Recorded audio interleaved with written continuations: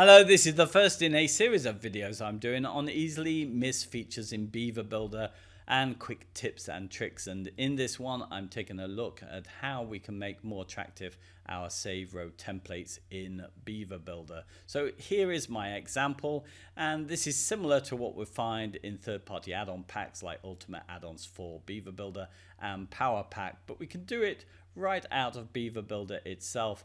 There is an article on the knowledge base that covers this, but I just wanted to add what I think is the best image size to use, and also how we can order the templates using post attributes. So let me go to the front of this site and show you how things are at the moment. If I go over to the save section here, you'll see I've got my save rows. Anything I'm covering here also applies to save columns and modules. So just note here that the order is 1, 2, 3 steps on the top because this is the last one I added, and that's how it adds them to the section. So let's change this by going to the back end, and if we go and look under Beaver Builder, we'll find our save rows here, and I've clicked into those, and as we can see, our 1, 2, 3 steps is on the top. So I'm going to alter these around and add in some featured images. So let me start with this one, and I shall go in.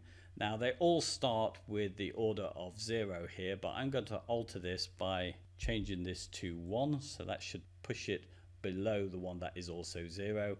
And I'm going to add in my featured image, which I've got here. This is being cropped to 340 by 170. Now there is a note in the knowledge base article that it is 2 to 1, so it could probably work at 180 as well, but I took a look with the inspector and 170 seemed to be the space that I was allowed. So I'm going to save this now, and that should fix this. Let's update that. We'll go back to our save rows and into the next one. Let's go and edit this one by just adding, we'll leave the order to 0 on this one, and we'll go and select a featured image for this update. And if I go back now to the page builder and I do a quick refresh, all being well, we should have the new look in place. Go back to saved, and there we are, they're ready for dragging in.